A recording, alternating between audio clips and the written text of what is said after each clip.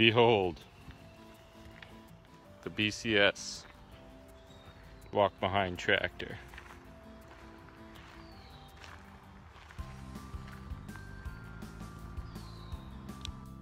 I want to introduce you to the BCS Walk-Behind Tractor. There are various brands of walk-behind tractors, but here at New Entry we use the BCS, an Italian-made machine that most models use a nice Honda engine. And what's nice about these machines is you can use various implements with them. It has a PTO, a power takeoff right here, so that you can take this implement off and put on any other one that you might have, and their BCS website has a wide range of implements from tillers to mowers to water pumps, snow blowers, wood splitters, all kinds of things can be used with this machine. It has a few nice features also in that you can offset the handlebars easily. So if you were tilling and you didn't want to walk in the area you were tilling, just by gripping this you can adjust the handlebars. This shifts the gears, so there are 4 gears on this model, and the 4th being only for travel. It's so fast you wouldn't want to use an implement with it. You can go in forward and reverse with this machine. Here's the throttle. This is the clutch, and this red is a safety mechanism, so if you were out in the field and lost grip of it, it would kill the engine. That's a nice safety feature. Here's the choke. Gas is on, and we'll try firing it up. Oh, and this lever here is how you engage the PTO. Engage it or disengage it.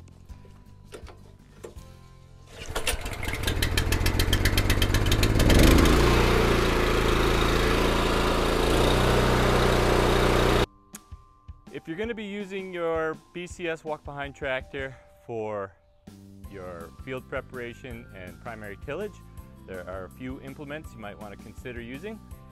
If you have a lot of residue in the field, whether it be cover crop or large weeds, you may want to use a mower, especially a flail mower like this one. The flail mower, as opposed to the rotary mower, has these blades that flail and can chop up very tall residue.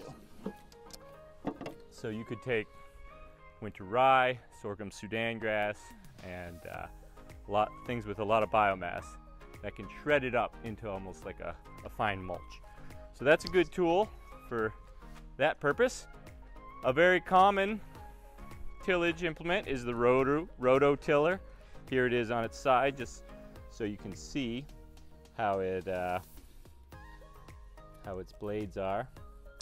And the rototiller is effective, and for soil health purposes it should be used sparingly and wisely. So these tines chop into the soil and then they throw it quickly, especially if you're on full throttle, into the hood to break up those soil aggregates. And then what you're left with often is like a fine, fluffy seed bed. That's why people are inclined to use it. It does make a bed that's easy to seed into, but it can damage the soil in a couple different ways.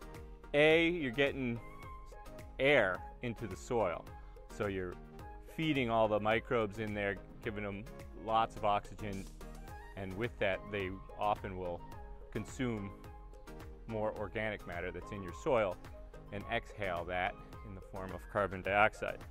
So it can over-aerate your soils and kind of burn up some of your organic matter, and it can damage those soil aggregates by churning it and slamming it into this hood.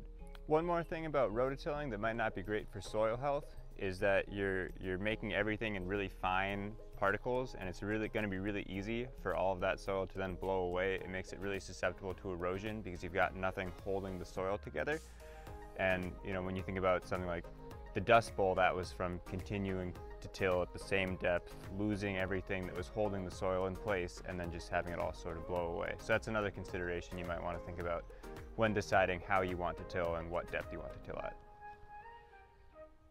Also, it will bring up weed seeds from lower down, so you can experience more weed pressure if you're tilling a lot. A couple ways to mitigate some of those negative effects from tilling, rototilling. You can go in a lower RPM so that those tines go slower. So I might go in a higher gear so that the tractor's moving forward at the same speed, but the RPMs is lower so that these aren't spinning as fast. That's one way. Tilling when the soil is not very dry or when it's super hot out is a good idea, so that you're not killing the microbes in the soil by just drying them out. And then tilling only as deep as you need to is the other good method. This rototiller, you can adjust the depth a little bit by controlling this tine. You kind of pull this thing out, this pin out, and you can lift this handle up and down, and that will control the depth to some degree. If you want more control over how deep your tiller goes, this precision depth roller is a really good product, and we'll show you that in more depth. So in our efforts to minimize tillage, to only till when we have to and only till as deep as we have to, there's a great tool in the BCS arsenal called the Precision Depth Tiller. So this is a regular old rototiller, and on the back of it is this Precision Depth Tiller, which allows you to control to the ½ inch how deep you want to till by adjusting this very easily on the fly. So when you're running it out to your fields, you can allow this roller bar to let it roll for you, but then you kind of decide how deep you want to go. So our bed is pretty good here, so I'm only going to try to go maybe 3/4 of an inch as I till, and keep those layers below the soil from drying out, and I don't need to be bringing weed seeds up from deep below. So this is a real handy tool. There's another implement called the Power Harrow, which may be even better for soil health. It has vertical blades that cut the soil, and they don't mix the layers at all, but it's very heavy and it's expensive. So this is a good alternative.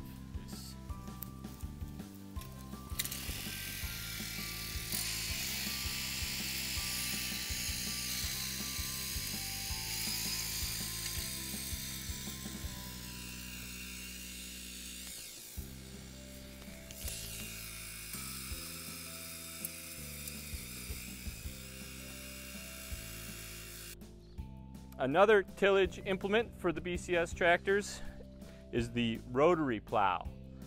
So this has 6 blades that can go into they're pretty aggressive. They can get deeper and into, say, a sod. If you were breaking ground for the first time, this might be a good tool. It's more powerful and more concentrated than the rototiller. You know, it works at 18-inch zone rather than, say, 24 inches.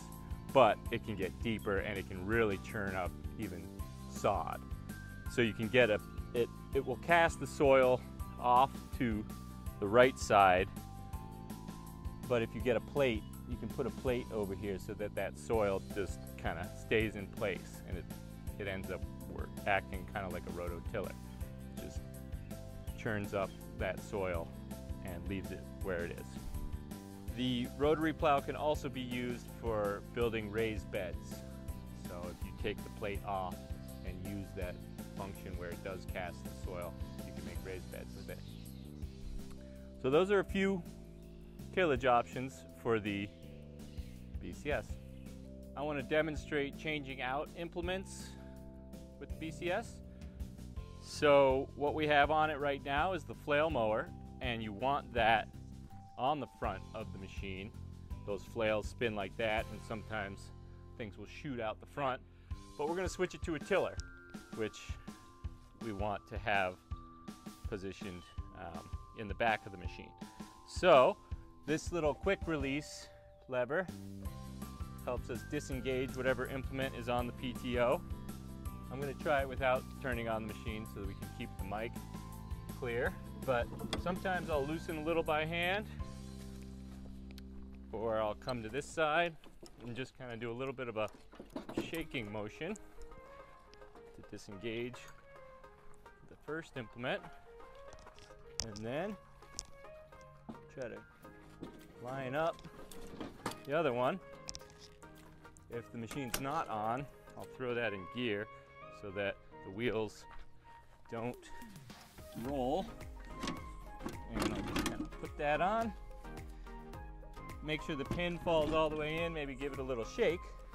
So now we have the tiller on, but because we want the tiller to be in the back of the machine, you can take off both the gear shifter and the PTO shifter.